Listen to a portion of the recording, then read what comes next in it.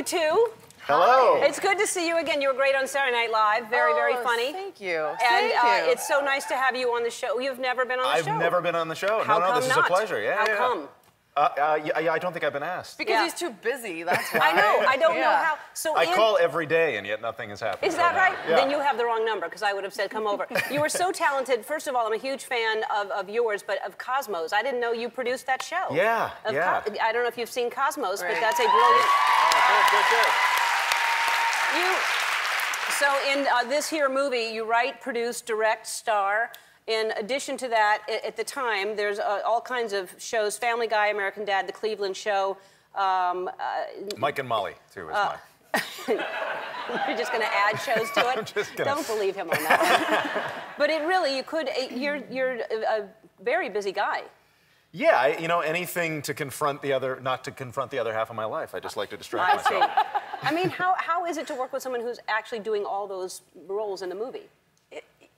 It's hard to be his friend because he makes you feel like you are really just wasting your life away. Yes. When we were shooting, I didn't know for like the first month that we were shooting that on the weekends he would go and would be writing the shows and then would go and record all of the shows, all of the voices, and he does about 680 voices.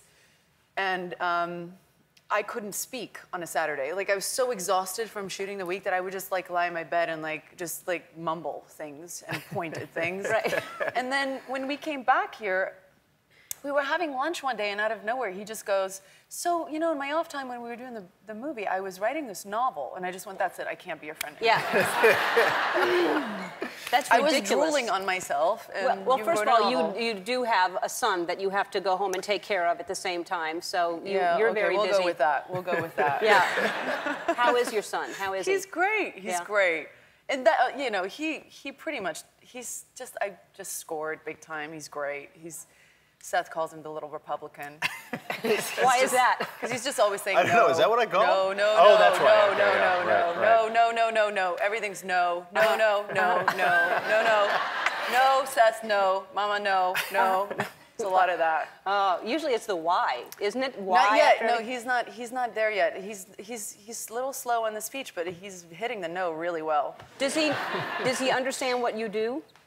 So I don't know if he understands what I do, but he definitely knows when he sees the billboards for the posters, you know, for the movie. Yeah. He knows that's me. And he was on the movie when we were shooting, so he saw me in the cowboy hat and everything. And I was driving him to kindergarten 2 days ago, and we were stopping, you know, as we were driving, he's like, Mama, Mama, Mama, pointing at the posters. And then there was the one of all four of us.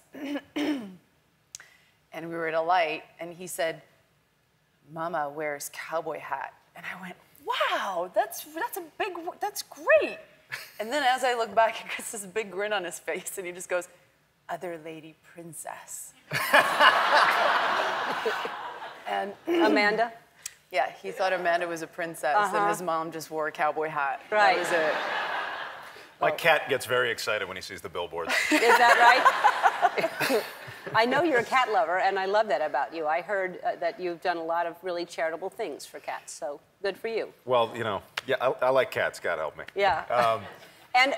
So your voice is really, I get recognized if people are behind me in a restaurant, they turn, because they hear my voice and it's recognizable. Your voice, because you do so many of these animated shows, do you, like when you call to take out or something, do they think you're joking?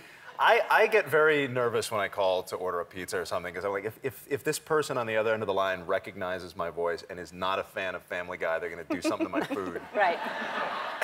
And so I kind of try to adopt this sort of wispy kind of, yeah, like a pepperoni and mushroom.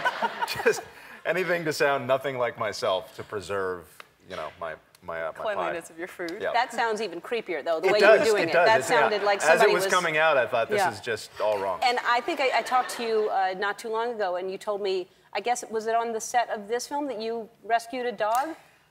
I did, yes. Yeah, Johnny. Johnny Utah. Yeah, somebody knows that movie. I love that movie. Yeah, we were shooting in Utah, and he's just, you know, just showed up out of nowhere, and he had a massive abscess tooth. So his face was just completely like swollen like this. But And the first thing you did was bring it onto the set and around your child. Yeah, completely. That's why my son never gets sick. We should try that with you. Yeah. But what kind of dog is it? I have no idea. I think he might be Red Heeler Pit mixed with something from Utah. I don't know. One of those Mixed like. with something from Utah? I don't know. But he's gorgeous. It's one of those big like sausage dogs. First of all, he's not a sausage Yeah, dog. it looks like a big sausage. No, he does not. A big. He's you know, incredibly cute, handsome, and attractive he looks sausage. like Robert Redford. Okay. So let's just stop with the sausage. Okay, you're both pretty. Let's take a break.